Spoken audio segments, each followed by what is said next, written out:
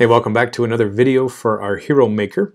We're illustrating all of the different types of controls that people normally use on a data entry form. We're moving down here to the three triples of the speed, stamina, and strength. So the goal here is that we're going to have sliders that can change the value of each skill here. But I'm going to add a twist that you can only put a maximum of a total of 100 total points. So you can balance the speed, stamina, and strength. So you can use something besides speed, stamina, and strength if you like. You can have endurance or intelligence or some other skill that is in short supply. And then you can balance it the same way that I'm doing with the math. So let's get started with the programming. So let's use this area down here in the bottom where we can put in our group of three sliders. So I'm going to start with a group box, and then I'm going to change its text to stamina, strength, and speed. Okay, so now there are two different types of sliders that we can work with. Let's try this one here called an H scroll bar. So there's another type that we could use, and we come down to the towards the end, and there's an item called a trackbar. So both trackbar and horizontal slider are very similar. So I'm going to save the trackbar for later. I'm just going to park him over there. But let's use the horizontal slider for now. So I'm going to take the entire width of the group box and assign it to this slider.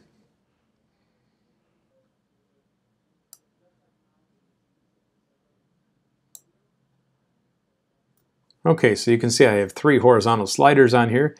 I'd kind of like to have them to be the same height, so I'm going to use a shift key and select all three of them, and then look for the height. So I'm finding size near the bottom here, and let's put in some numbers. So I'm going to choose 300 as a width and 15 for the height, and so they're all equal now. Okay, so I'm going to set up the speed, stamina, and strength labels. So these labels will only hold the word speed, stamina, and strength. I'll create another label to hold the actual number. Alright, so you can see that I'm putting in the labels now, and each of these is going to hold the number. So I will assign 33, 33, and 33 for each of these values. Now, let's line things up. You can see that I have these three 33s. Let's see if we can arrange them. So if you look up here on the top row of the toolbars, you can see that there are different arrangement items. So if I choose align left, they all align in the left margin. Now I'm using the arrow keys on my keyboard to shove them all to the right. So they are all lined up perfectly. I could probably line up the others as well. So I'm going to select the three labels and align them so that they're all left aligned. Let's do the same thing with our three different controls. There, so they're all lined up nicely. Now if your horizontal and vertical alignments are bad, you can also spread them out. So you can give them the same width, and you can spread them across the same height and things like that. So it's another way to arrange your items. Okay, so now the tricky part is we're going to have some interaction now between the labels and the scroll bar. So let's start by naming the scroll bars so that way when we start programming, we know which one we're doing. Okay, so let's give each scroll bars a name. So I'm going to call them scroll underscore speed, scroll underscore stamina, and strength. Okay, so they've all got a name now, scroll underscore something. Let's go in and start doing some programming. So the first thing is we need to add an event. So let's double click on our item, and we see when we double click that we have an event automatically created called scroll speed underscore scroll. So it's not a click event. We're used to click events for almost everything. This is just the scroll bar. So let's go in and put in here an update. So I want to update the label for my speed. Oh my goodness, which label do I pick? Is it label 1, 7? I don't know. Let's go and adjust the label numbers as well.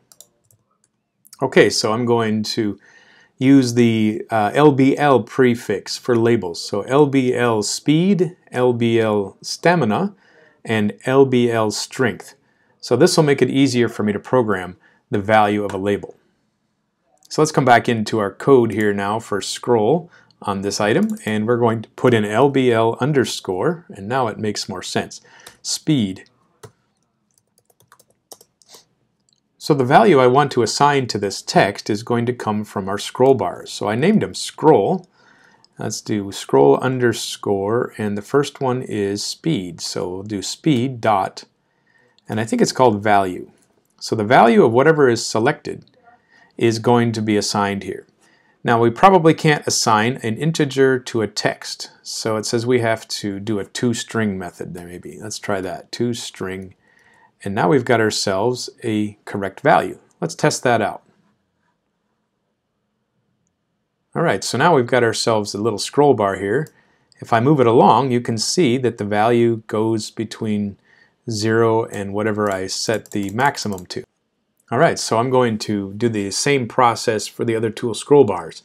I'm going to double click the scroll bar to create a scroll method, and then inside the method we'll update the label that is associated with it. So we should see these all three working now.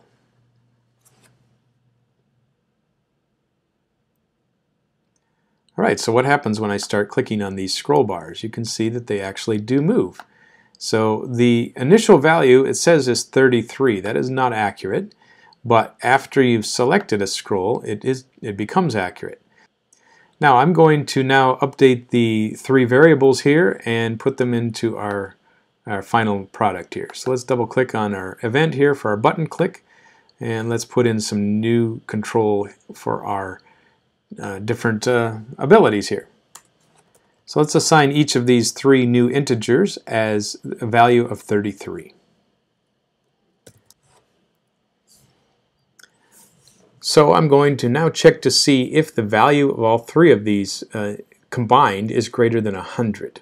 If it is greater than 100, we want to show a message box that says you can't do that, and then we'll prevent them from creating the hero.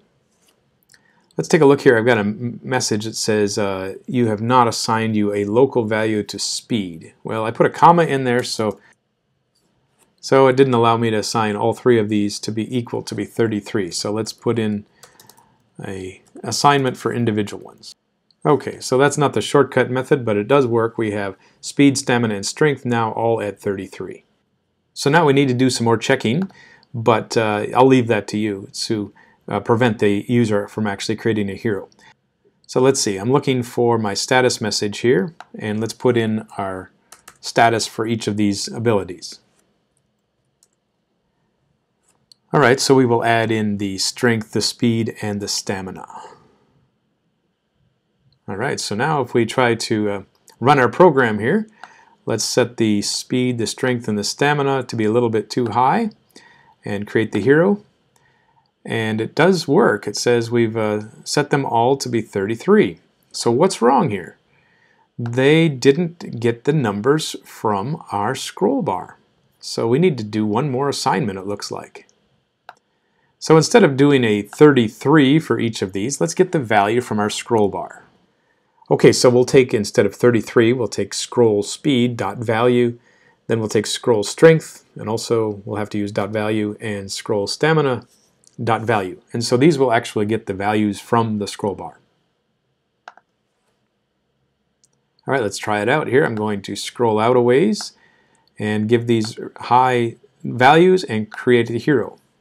So at this point, it says you can't do this. You're going to have more than 100 total points. But then we click OK, and it creates it anyway. So it gives 35, 67, and 45 for my values. So you're going to have to fix that. So we can't get the hero created if the values are too high. Now here's another way that you could fix this.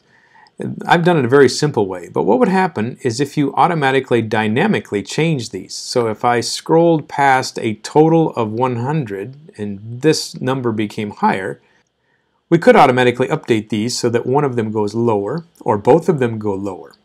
And so that would be a good challenge for you, is can you dynamically allow the user to only get to a total of 100 in the controls instead of allowing them to have so many maximums. Or at least you could do is change the color of these to a red if they're out of range. So that way when they all three get too high, you change the color or maybe some kind of a background color. And that way the user doesn't get surprised when they click the OK button at the end.